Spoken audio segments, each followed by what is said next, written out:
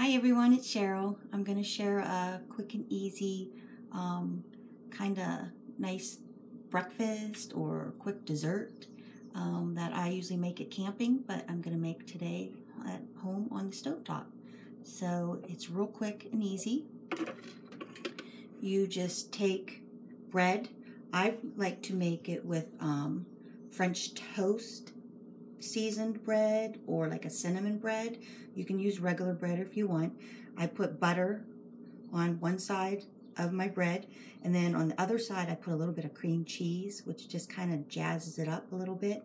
And then you get your pie filling, which I'm doing apple pie filling today, and you kind of mash up your apples a little bit just so it's easier to eat. And then you place your apple pie filling on your one side of your bread.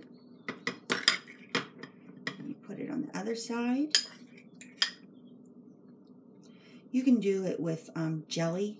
I've done it in a quick making a snack for, my niece or something. If she wants something sweet, I said I would use just plain jelly. You can make awesome peanut butter and jelly this way too. I had never thought to toast peanut butter and jelly before, like a toasted cheese type sandwich, and it is just amazing. So, and then you come and you take your butter and you spread it on your other side of your bread. And then you're going to take it and you're going to place it face down on your hot griddle. And you're just going to make it just like a toasted cheese. So you're going to want to do the other side with some butter.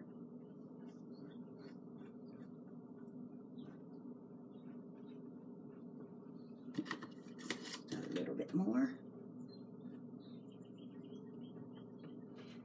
And then you're going to turn your heat up a little bit just so it'll get nice and toasted. And just keep an eye on it.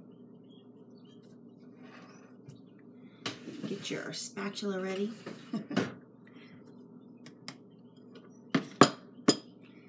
At camp, it's like I always make it in my Hobo pie maker, and they make them so much more crisper, and they smush them and ooze it all together. But I said it works just as well on your stovetop. So I don't think my pan was quite hot enough to get it ready here. Oh, I'm starting to hear it sizzle. You can put a lid over it. It depends upon how hot you want your filling. Sometimes I'll put foil over it to get it, more toasted. You can take your plate. Sometimes I just set my plate over top of it because the plate's already dirty, so it kind of helps, heat things through. But I'm going to wait until I flip it before I do that.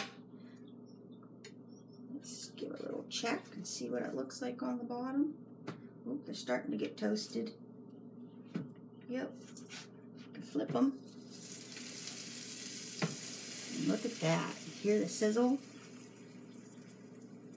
Looking good. So this is where I'll put the plate a little bit. You got to watch because the plate might get hot, so you might want to have, pot holder or something close by. It just helps steam it and gets it done inside. And it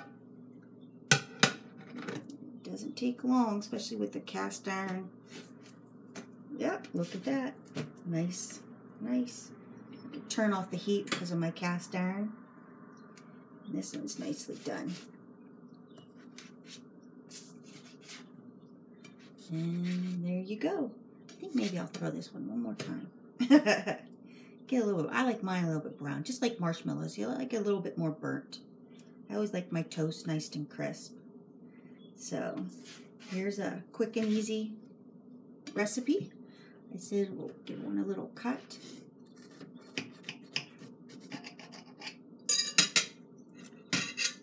And look at that. Oh, so nice and yummy. Okay, I hope you enjoyed this recipe. You can use any kind of pie filling you prefer. You use raspberry, strawberry, but the cream cheese just gives that little bit like a Danish type taste to it. You don't have to use cream cheese if you don't want to. It's just make it your own. but I hope you enjoy. Thank you. Bye.